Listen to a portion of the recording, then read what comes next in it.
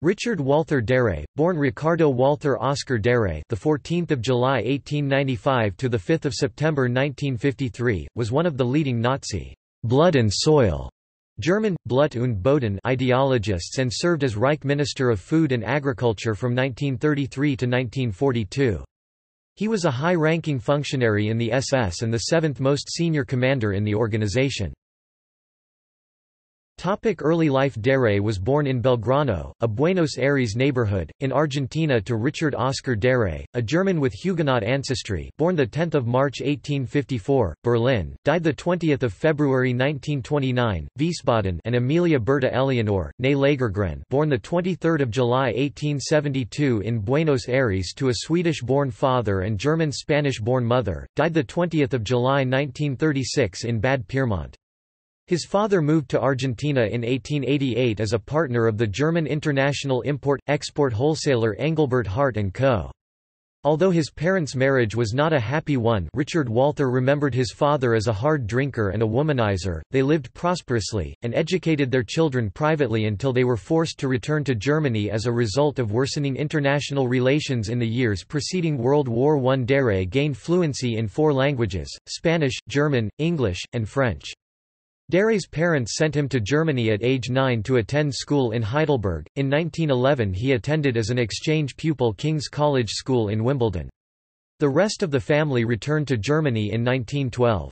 Richard, as he was known in the family, then spent 2 years at the Oberrealschule in Gummersbach, followed in early 1914 by the Kolonialschule for resettlement in the German colonies at Witzenhausen, south of Göttingen, which awakened his interest in farming. After a single term at Witzenhausen, he volunteered for army service. He was lightly wounded a number of times while serving during World War I, but fared better than most of his contemporaries.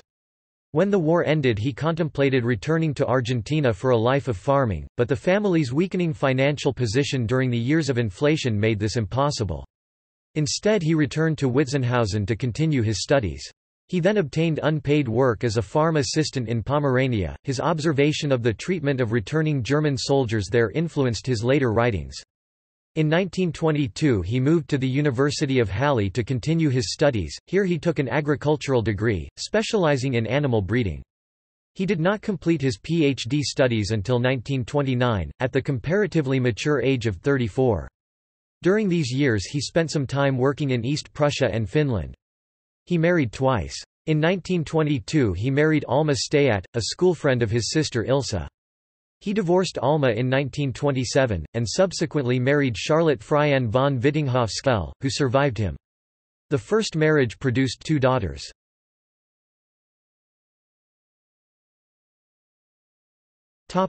Political awakening.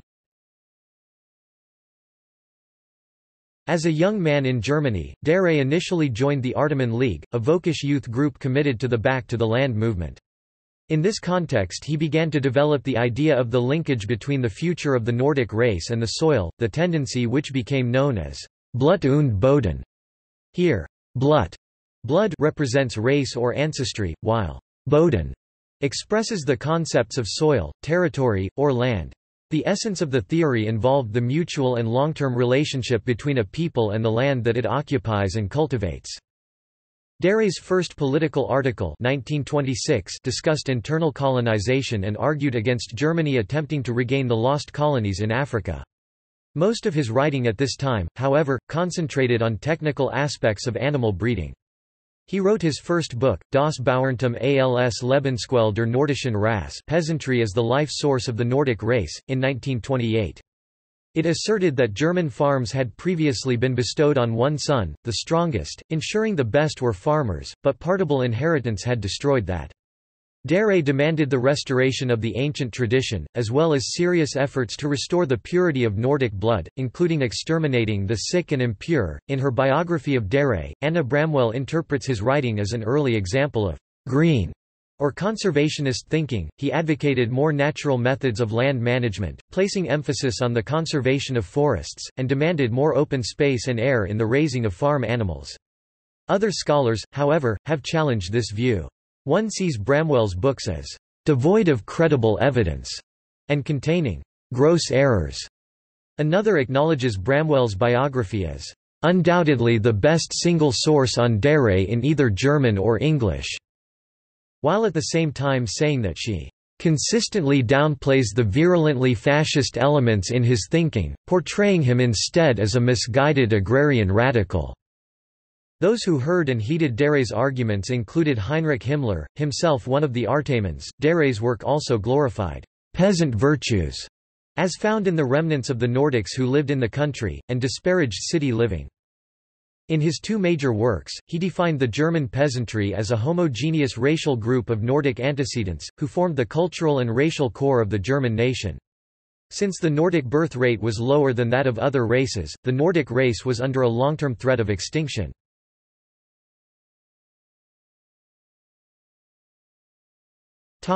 As a Nazi Party member. In July 1930, after Paul Schulze-Naumburg had introduced him to Adolf Hitler, Darré joined the Nazi Party and the SS. Darré's NSDAP number was 248,256 and his SS number was 6,882.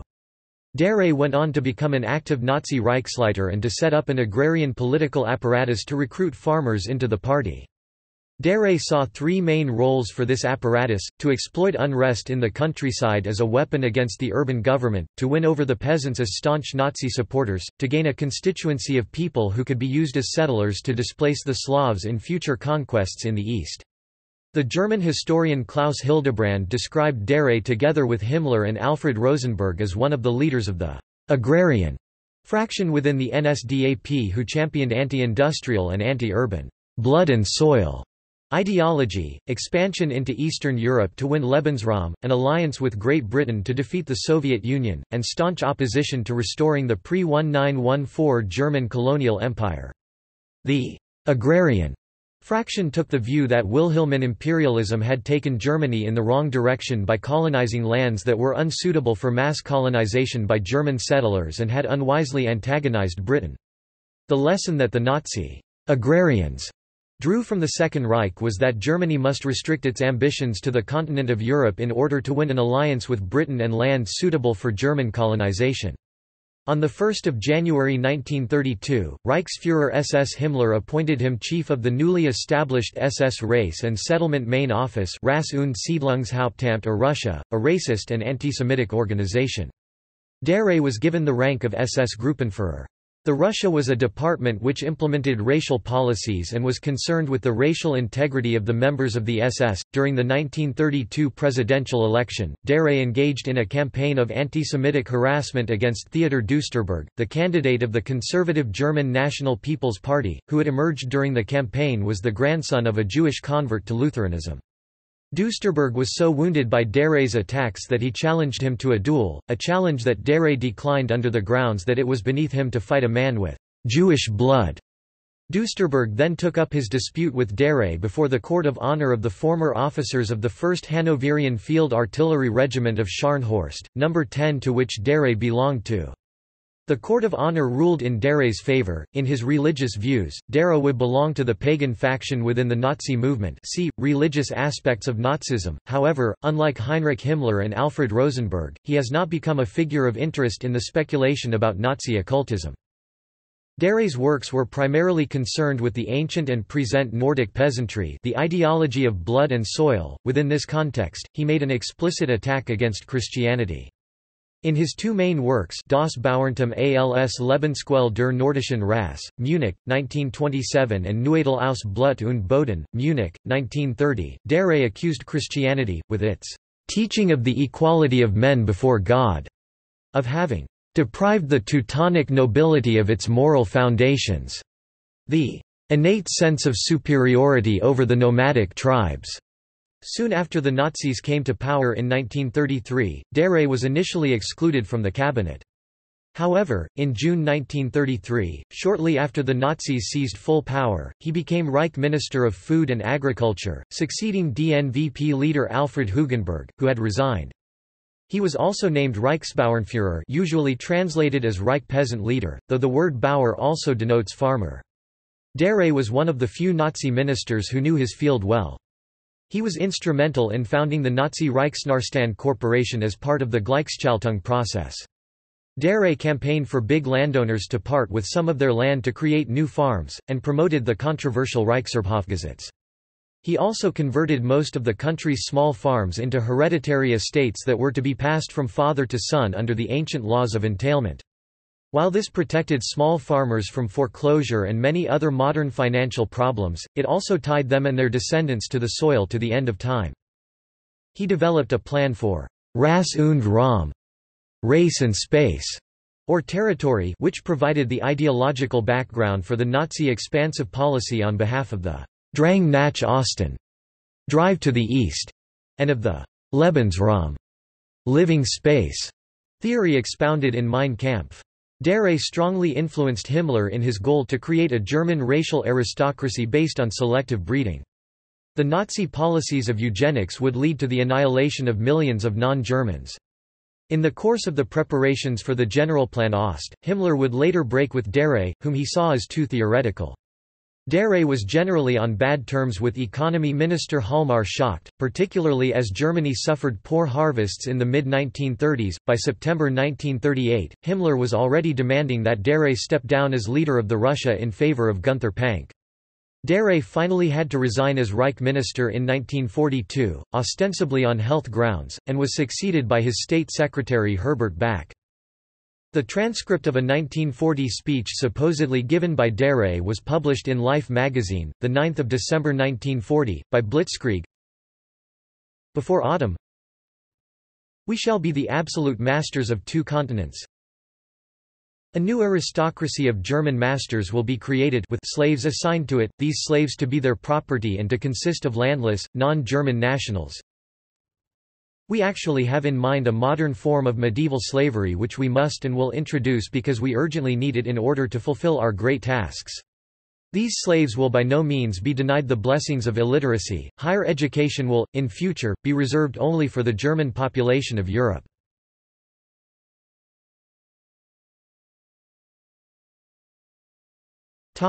After the war. In 1945, the American authorities arrested Darré at Flak-Kaserne Ludwigsburg and tried him at the subsequent Nuremberg trials as one of 21 defendants in the Ministry's trial, also known as the Wilhelmstrasse trial 1947–1949. He was charged under the following counts. Count I, participation in the planning, preparation, initiation, and waging of wars of aggression and invasion of other countries. Found not guilty. Count 2, conspiracy to commit crimes against peace and crimes against humanity. The count was dismissed, the tribunal finding that no evidence was offered. Count IV, crimes against humanity, relating to offences committed against German nationals from 1933 to 1939. The count was dismissed upon the arguments of defense counsel. Count V, atrocities and offences committed against civilian populations between 1938 and 1945. Found guilty. Count V, plunder and spoliation. Found guilty. Count 7, slave labor. Found not guilty. Count 8, membership of criminal organizations. Found guilty. Darré was sentenced to 7 years at Landsberg prison. He was released in 1950 and spent his final years in Bad Harzburg. He died in a Munich hospital, on 5 September 1953, of liver cancer. Darré is buried in Goslar.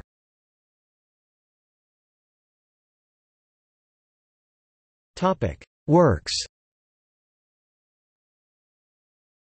His 2 main writings were Das Bauerntum als Lebensquelle der Nordischen Rasse 1928 and Neuedel aus Blut und Boden 1930, translated into English as The Peasantry as Life Source of the Nordic Race and A New Nobility of Blood and Soil, respectively. Peasantry, Farminghood as Life Source of the Nordic Race 1928. New Nobility from Blood and Soil 1930.